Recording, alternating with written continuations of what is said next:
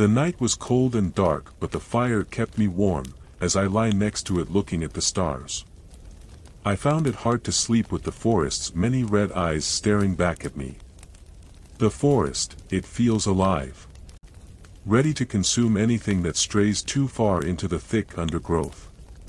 Nonetheless, soon morning will come, and I will be on my way.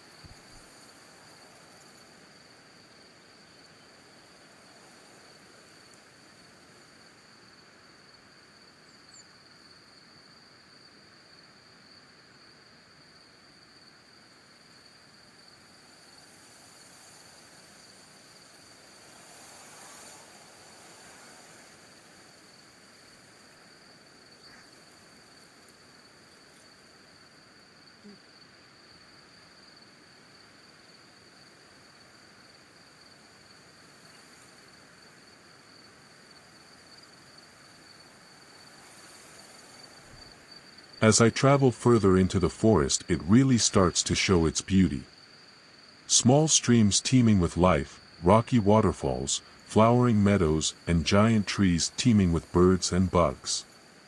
All seems well, but I can't shake the feeling I'm being followed. By what I cannot say. But where there's beauty, there's always danger.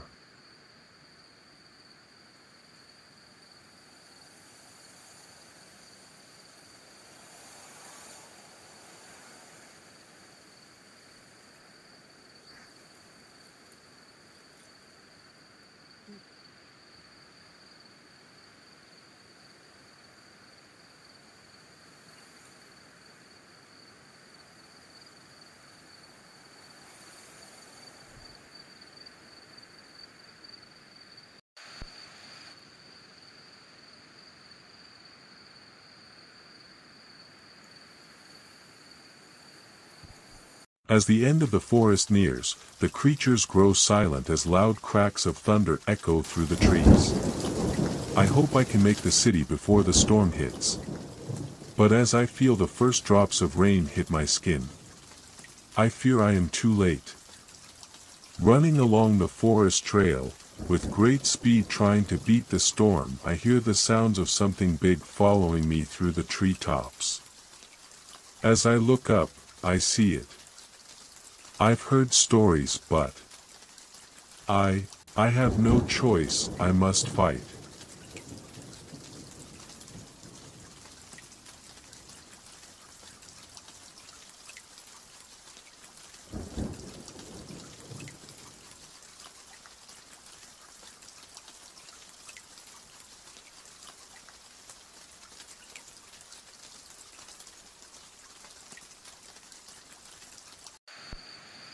The Veridian Pidgeotto. I've heard stories as a kid, from Yellow. But I didn't think they were real. After the fight the storm died out, and if I hurry I can still make the city in before dark. As I leave the forest and all its magic behind me, I cannot help but think about what wonders lie ahead. As I finally enter Pewter City, I cannot help but miss the forest for all its beauty and magic. But something tells me there's more to come along the way. But today has been enough of an adventure.